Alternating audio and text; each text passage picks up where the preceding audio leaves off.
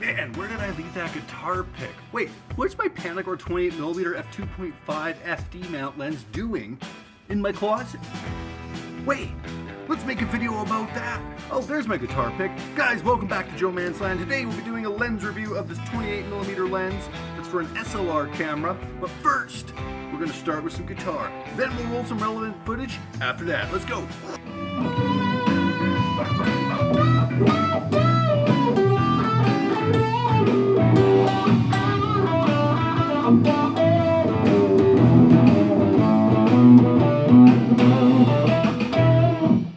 Alright, let's get to the real reason you're here, which is the Panagor 28mm f2.5 Canon FD mount SLR lens. So let's talk about the different mounts you can actually get this lens in, because you might have a different SLR camera or a different converter for your digital camera, so you might want to look for a different version of this lens. It comes in a CY, an M42, a Nikon FX DX, and a Canon FD mount. I think there also might be a Pentax version as well. This lens was actually made in the 1970s or 80s. I know that sounds a little bit broad, and I wish I could give you guys a more exact date, but I know for sure it was made within those 20 years. Guys, if you know what year this lens came out, please comment below, because I want to learn more about it. It was made by Kinon Precision Industries, which was a business that was in Japan. Vivitar and Panagor lenses actually do have a ton in common, so I actually think they might have been made by the same factory or in the same region. This lens stops down to a standard f/22, which is definitely very typical for a lot of SLR lenses, but that 2.5 widest aperture is really weird.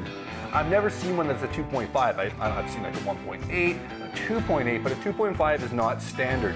If you guys have seen my other channel, you would have seen that I actually did a review of this lens on a crop sensor camera, an awesome Fuji X-T20, link above right here.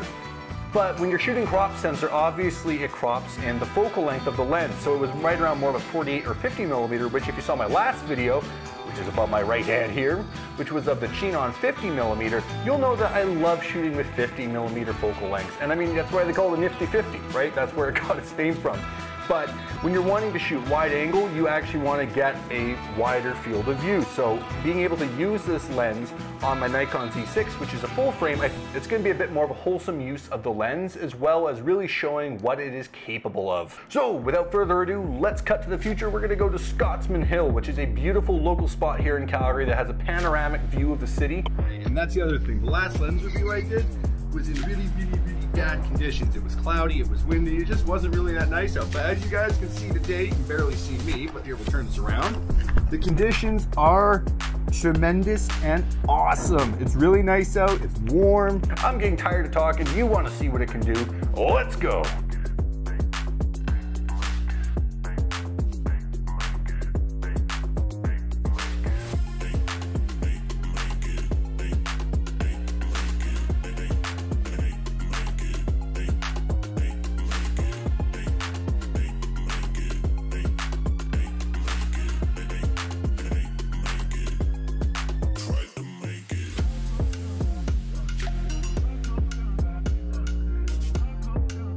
Okay, so now it's time for the vlogging test of this lens. Can you vlog with the 28mm Panagor? I think it looks pretty darn good. Obviously the stabilization is not going to be quite as good if you're using like a selfie stick like I am, which is the Ulanzi MT-016, which I really don't like. It's not very good. Also it's windy, which is also not helping, but I do think that it is really usable.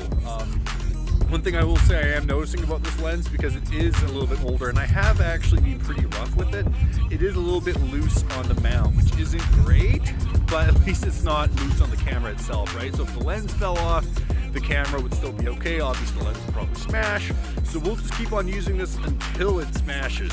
Anyways guys, we're done at this location. Let's move on and we're gonna see how this lens can do in low light street photography. Let's go.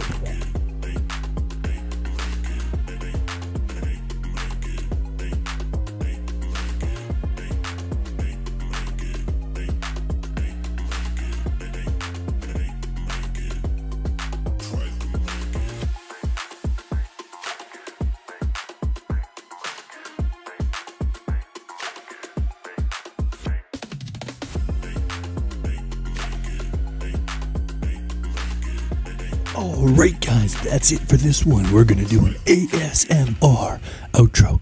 Oh yeah. Guys, I hope you guys enjoyed learning about this amazing, awesome lens. Hit that like button, subscribe to the channel, and I look forward to seeing you guys in the next video.